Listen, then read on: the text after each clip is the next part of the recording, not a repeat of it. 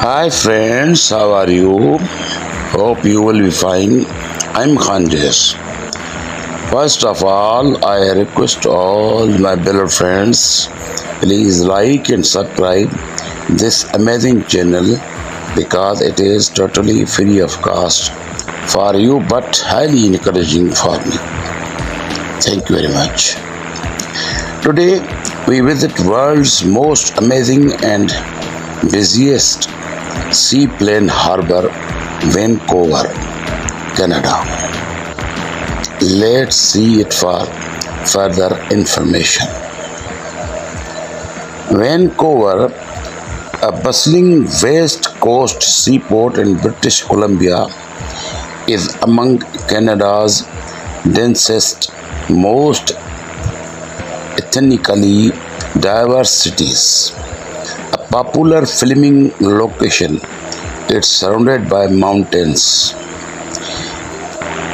Here I am presenting brief history regarding seaplanes. Vancouver Harbour Air Seaplanes is a scheduled floatplane service, tour and charter airline based in Richmond, British Columbia, Canada.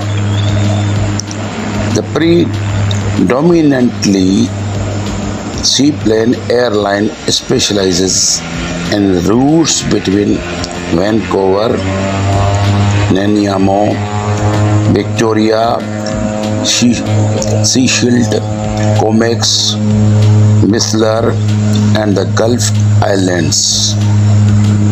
Primarily with the Havilland Canada floatplanes, along with West Coast Air, Salt Spring Air, and Whistler Air. It operates the Havilland Beavers, Otters and Twin Otters.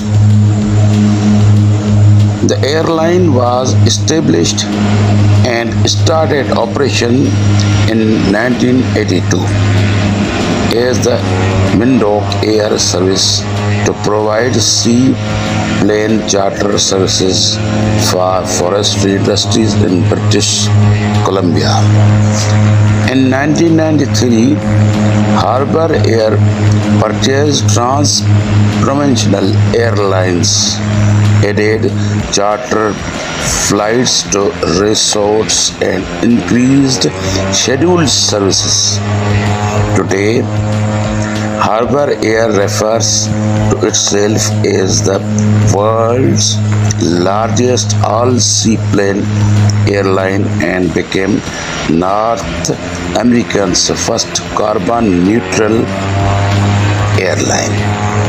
A small subsidiary, Harbour Air Malta, was set up in June 2007, and a DHC-3 Turbo Otter floatplane is permanently based on Valletta, Malta for scheduled flights to Gozo. Dear subscribers and viewers, in this video you can watch it very busiest seaplane harbor with fastest landing and takeoff seaplanes constantly and continuously.